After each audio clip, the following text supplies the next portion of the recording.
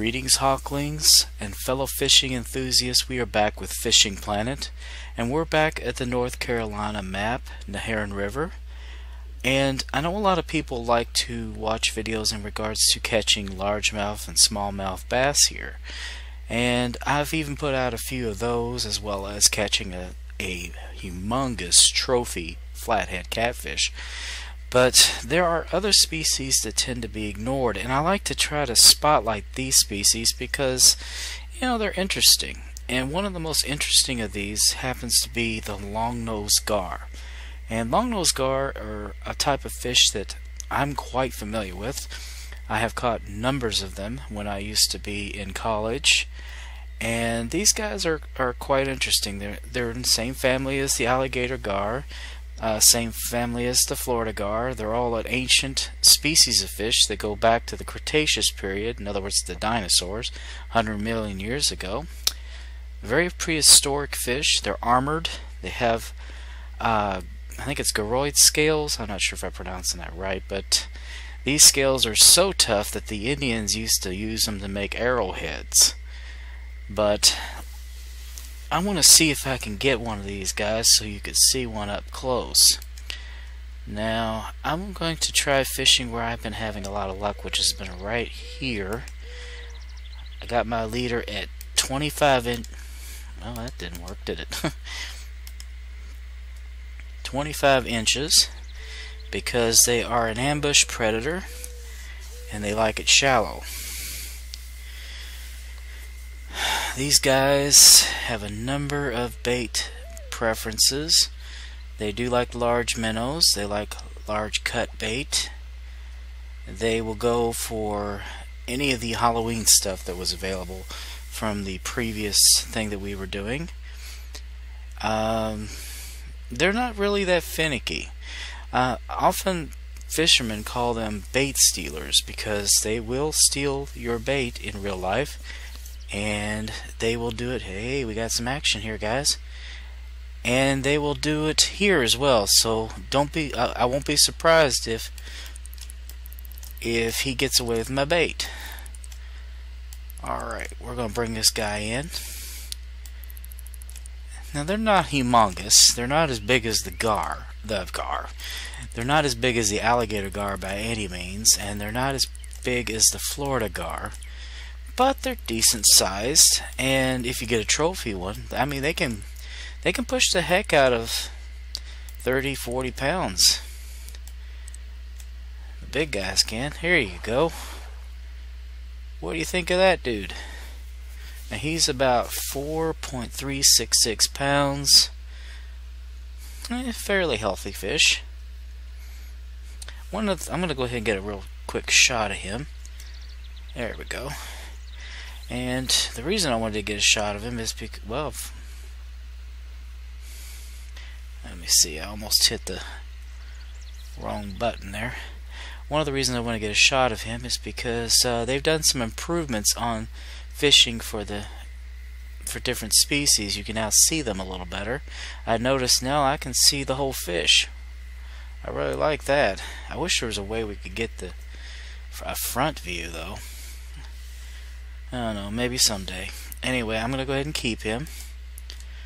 And we're going to try to see if we can catch another one. Actually, what I might do, keep my bait what it is, but I'm going to switch and get a little bit larger hook. I would really like to get a trophy. And we're going to use a 3/0. Fairly common size hook. It's larger than most, but I'm hoping. Now I could still catch a regular size gar with this, but I'm hoping something a little bigger might get interested. Really like to see a trophy.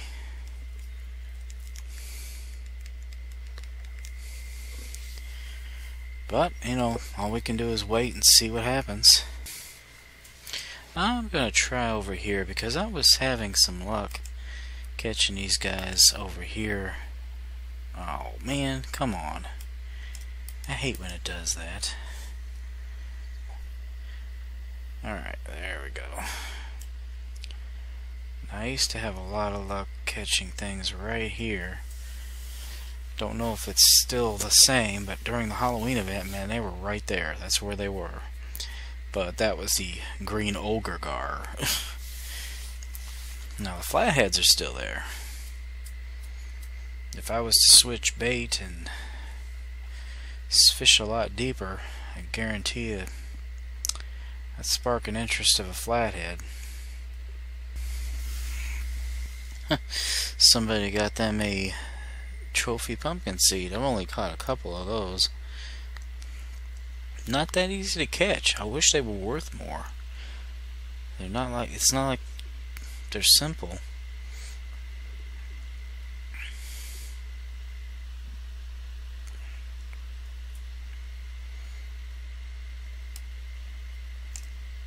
Whoa, whoa, whoa, whoa, something. I think something was going after it. Yep, something was. Huh. Whoa, what the heck? I was not expecting that. I don't think I have what I was after, but I've got something. Ah, you bugger. You bugger. I wasn't fishing for you. You little turd. I guess I better stick with over here. I guess the bass are just too... They're like, large minnows! Cool! I want some of that.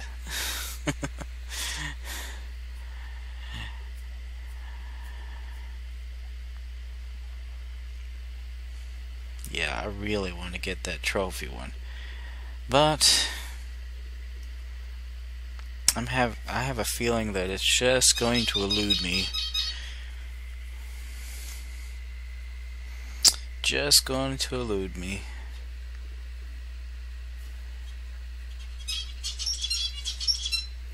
Tell you what, guys, let's do this. Let's do this.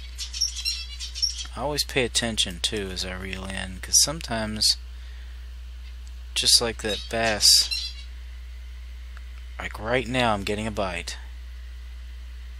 And I couldn't tell you what it is, but we got it. You son of a gun. You son of a gun. That was... See what I mean? Did you see that? Bait was eaten or lost. And I've only seen that happen with these Longnose Gar. They are tricky little guys, I'll tell you that. You little sneaky devil, you. Oh, well, that was a lousy cast. No, when you're reeling in, sometimes I've noticed even with float fishing, if you just kind of reel it in a little bit, sometimes you'll get their interest.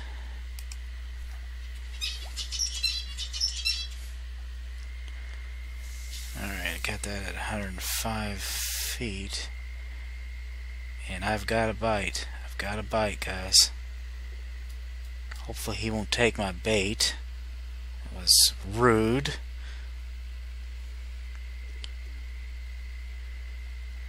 Well, they're the bait stealers, guys. I was actually kind of hoping that one of them would do that, just so that you could see what I'm talking about. Okay, this guy is a little bit bigger. Oh, could I have gotten my trophy? Could I have gotten my trophy? I think I might, guys. I think I've got my trophy. Come on. Alright, this is gonna be great. This is great. Yeah, I've got something. Either I've got a trophy or I've got a flathead, and I've never caught a flathead over here. But this guy is good sized, whatever he is. 'Cause this is not a wimp rod, man. This is what I use to pull in that trophy flathead catfish. Oh wow, this thing's big. I love this. Man, I just love this stuff. I just love it. How can anyone not like to fish? Okay, I think what I'm going to do is I'm going to increase the tension just a tad. because this fish is getting the better of us. Not too much.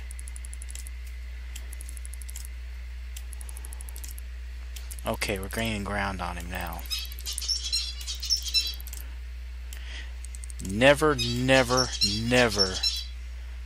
You getting the idea here, guys? Never point the rod at the fish. Because if he swims straight out, he will snap your line big as you please. Come on, man. I want to see what you are. Come on. Come on.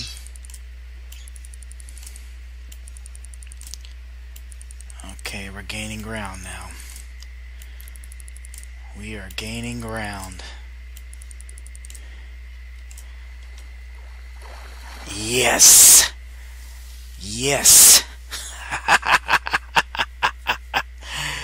Trophy Longnose Gar, 11.581 pounds, 43 inches. That's a big fish. Big old fish. 160 XP, guys. 160 XP. I'm sure that boy is going to think that was cool. Anyway, I am going to get a snap of him because he'd be a pretty fish, and we're keeping him. We are keeping that dude. I'm going to